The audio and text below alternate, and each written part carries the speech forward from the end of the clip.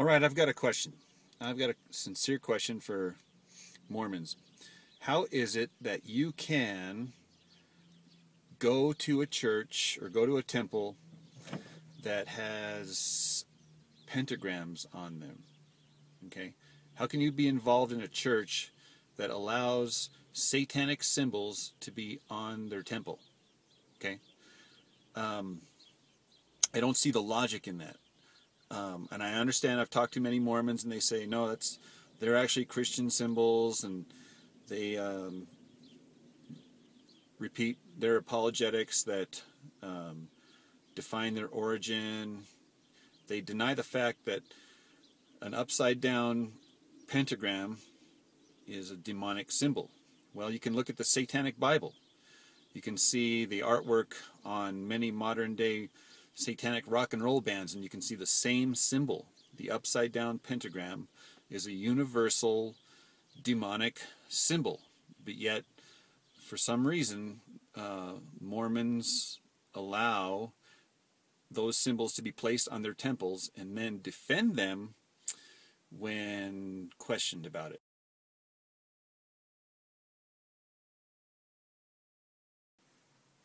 Maybe this is the reason why the Mormons allow pentagrams to be placed on their temples. Perhaps there's a link. The symbol on the outside is an indication as to what goes on the inside. If they have satanic imagery on the outside of the temples, perhaps there's satanic activity on the inside of the temple. Okay, well, correct me if I'm wrong, because I've never been inside of a Mormon temple. But I've talked to many people, and I've heard that they do baptisms for the dead, that they do these rituals where they do their whatever it is, and then they do what they call oaths.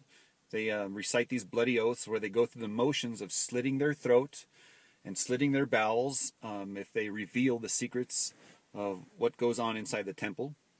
I know they do ceremonies where they basically exalt or celebrate the fall of man.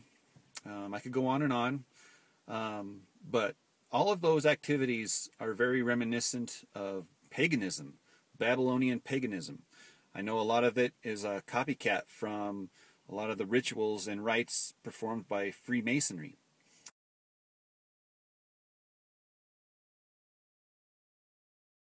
All right, I went searching on the web to find reasons why Mormons allow the pentagrams and the upside down stars to be placed on their temple.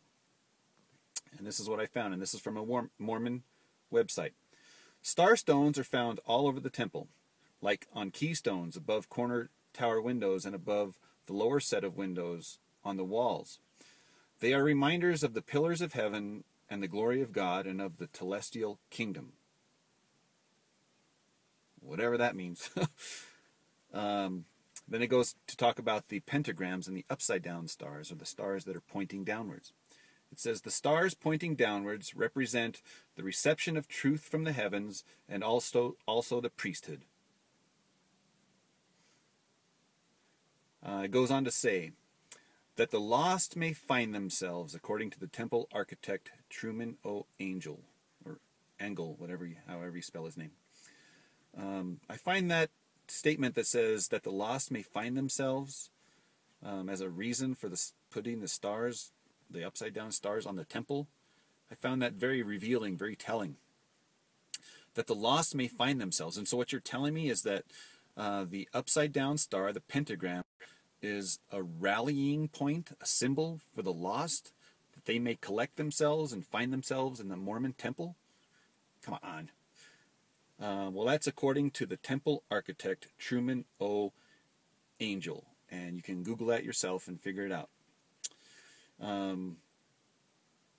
According to Freemasonry, the upside down star, the pentagram, is called the Baphomet, Baphomet. Look it up. It's the Goat of the Mendez, and it was indeed a common medieval form of the word Mahomet. That's spelled Mahomet.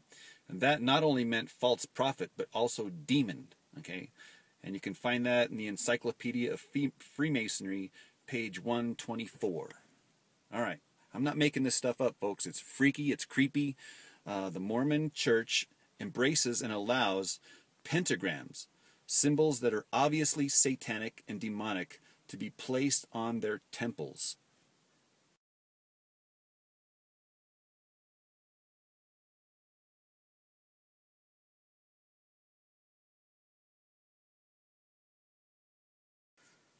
So if you're good with having satanic symbols, pentagrams, on your temple, I question your judgment.